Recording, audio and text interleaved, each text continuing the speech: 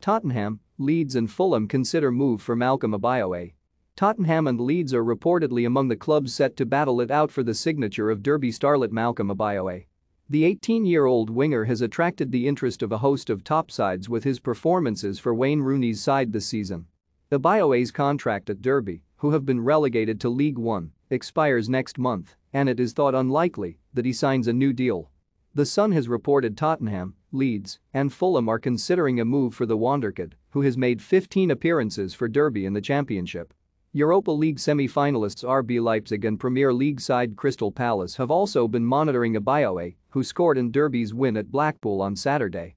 Ebiowei has previously been on the books at Arsenal and had a spell at Rangers before joining the Rams on a short-term contract.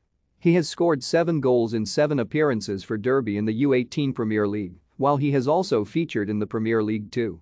Rooney has forged a reputation for bringing through young players at Derby, whose financial woes contributed to the Rams being demoted to League One.